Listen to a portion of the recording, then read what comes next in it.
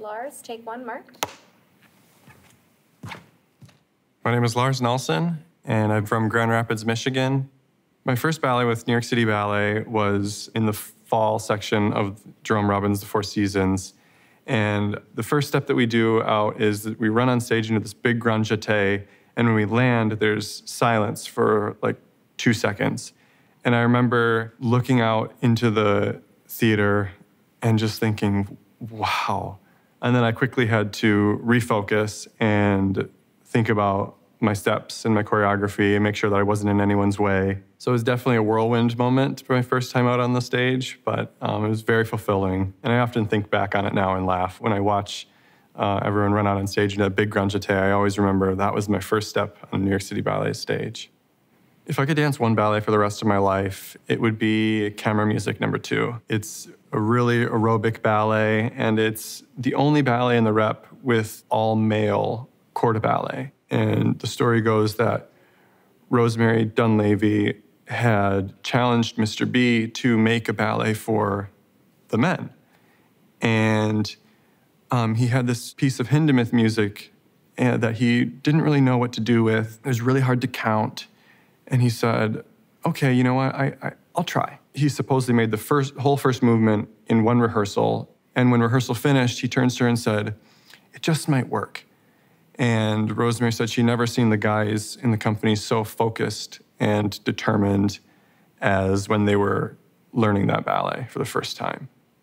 My favorite book is Where is Joe Merchant by Jimmy Buffett. It's just such an outlandish story, but yet it seems to work. Jimmy Buffett is just a fantastic storyteller in his music, but also in his writing. It's definitely a book I've read probably 4 or 5 times. My hero definitely is Johnny Erickson Tada. She became a quadriplegic as a teenager when she jumped into shallow water. And my older brother has cerebral palsy. So growing up, I was always surrounded by others with disabilities. So they really have a soft spot in my heart. And what Johnny's foundation, Johnny and Friends, does is they collect wheelchairs, new and used, and fix them up and deliver them to thousands of people around the world. And it really restores a sense of dignity to those living with disabilities and mobility issues and their families,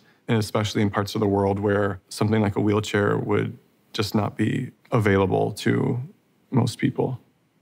If I could ask George Balanchine one question, it would be, how did he make such masterpieces during the Stravinsky Festival? That was a festival that produced ballets like Symphony in 3 Movements, Stravinsky Violin Concerto, Duo Concertant, and he would be in one studio for an hour working on one and then go to the next studio and work on another masterpiece. Those are really ballets that define New York City Ballet, and he made those all for a 1-week festival. I would ask kind of where that inspiration came from for all those different ballets.